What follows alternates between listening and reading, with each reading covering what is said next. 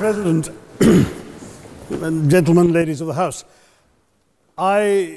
standing here with 8 minutes in my hands and at this venerable and rather magnificent institution, I was going to assure you that I belong to the Henry VIII School of Public Speaking, that as Henry VIII said to his wives, I shall not keep you long.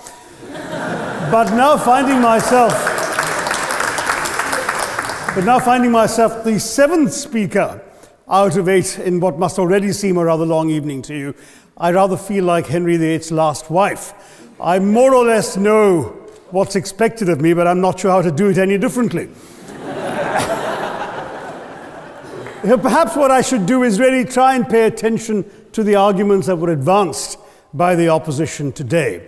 We had, for example, Sir Richard Ottaway challenging the very idea that it could be argued that the economic situation of the colonies was actually worsened by the experience of British colonialism. Well, I stand to offer you the Indian example, Sir Richard. India's share of the world economy when Britain arrived on its shores was 23%. By the time the British left, it was down to below 4%. Why? Simply because India had been governed for the benefit of Britain. Britain's rise for 200 years was financed by its depredations in India.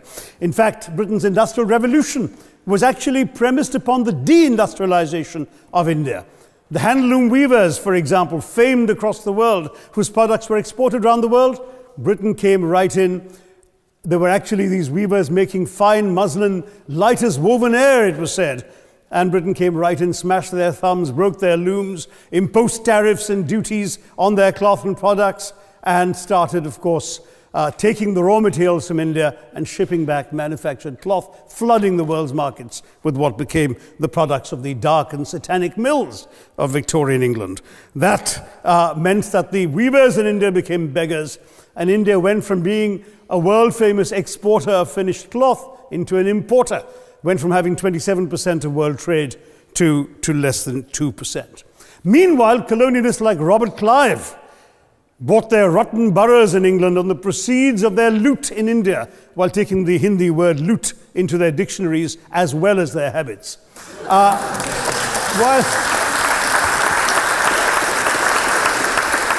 And the British had the gall to call him Clive of India, as if he belonged to the country, when all he really did was to ensure that much of the country belonged to him. By the end of the 19th century, the fact is that India was already Britain's biggest cash cow, the world's biggest purchaser of British goods and exports, and the source of highly paid employment for British civil servants. We literally paid for our own oppression. And as has been pointed out, the wealthy Victorian British families that made their money out of the slave economy, 1/5 of the elites of the wealthy class in Britain in the 19th century owed their money to transporting 3 million Africans across the waters.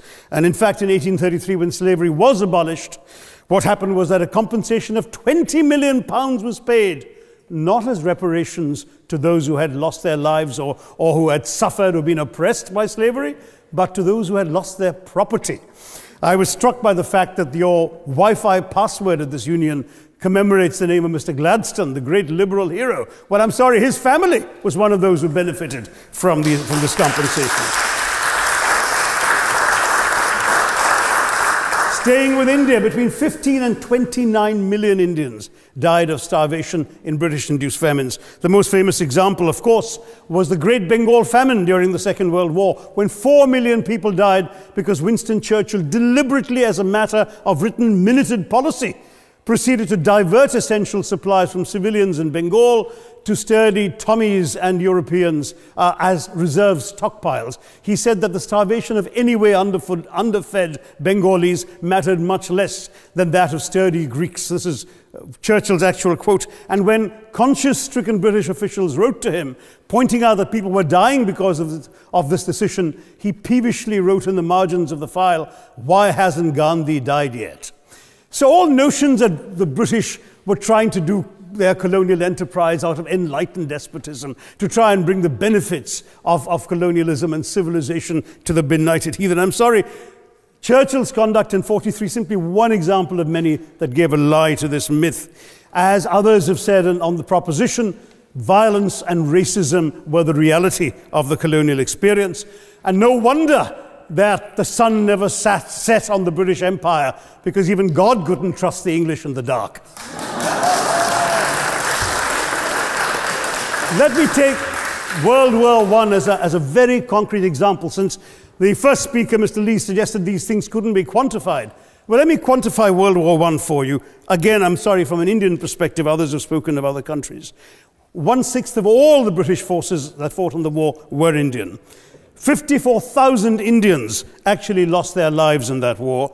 65,000 were wounded. Another 4,000 remained missing or in prison.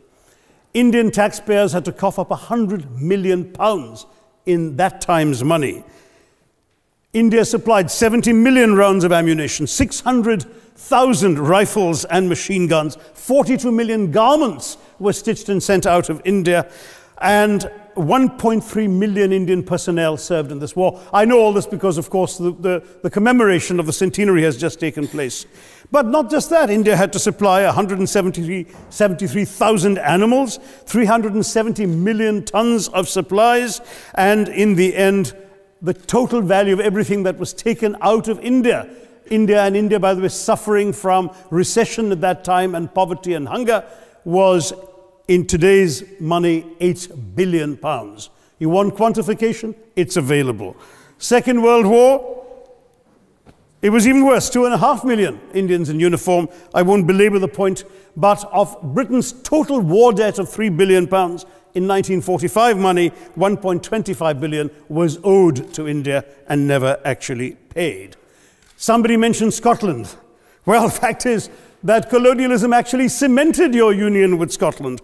You know, the Scots had actually tried to send colonies out before 1707. They'd all failed, I'm sorry to say.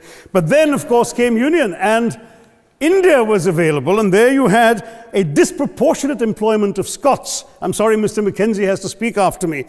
Engaged in this colonial enterprise as soldiers, as merchants, as agents, as employees, and the earnings from India is what brought prosperity to Scotland, even pulled Scotland out of poverty. Now that India is no longer there, no wonder the bonds are loosening. Now, we've heard other arguments on this side. There's been a mention of the railways. Well, let me tell you, first of all, as my colleague, the Jamaican High Commissioner, has pointed out, railways and roads were really built to serve British interests and not those of the local people. But I might add that many countries have built railways and roads without having had to be colonized in order to do so.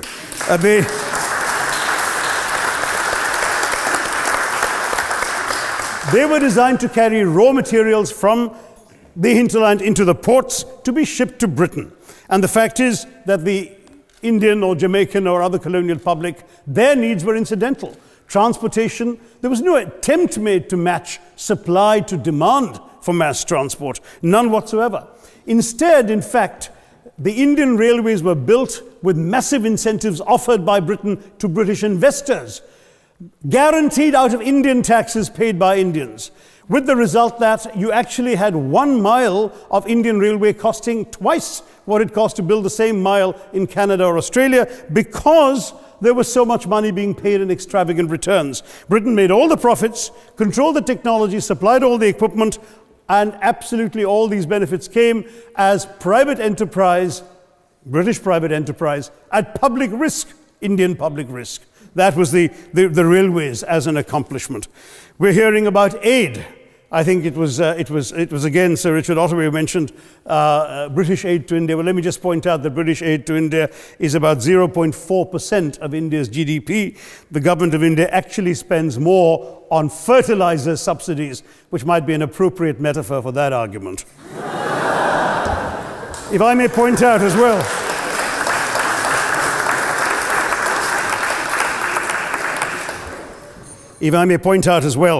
that as my fellow speakers from the proposition have pointed out, there have been incidents of racial violence, of loot, of massacres, of bloodshed, of transportation, in India's case, even of one of our last Mughal emperor.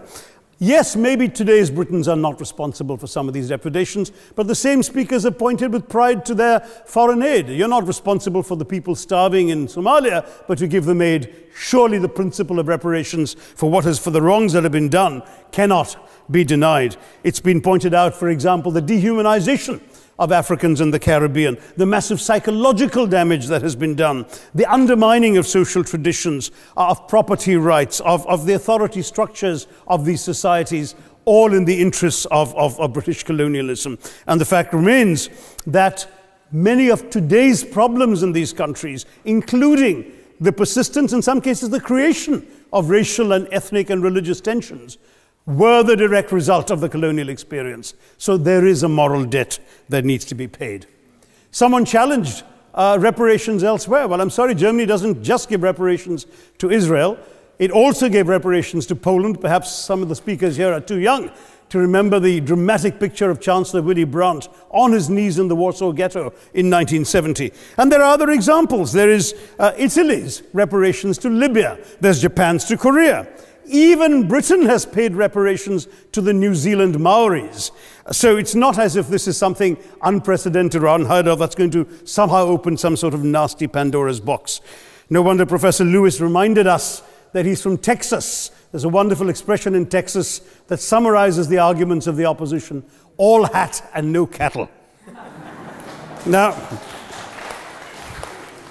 if I can just quickly look through the other notes I was scribbling while they were speaking, there was reference to democracy and rule of law. Let me say with the greatest possible respect, it's a bit rich to oppress, enslave, kill, torture, maim people for 200 years and then celebrate the fact that they're democratic at the end of it.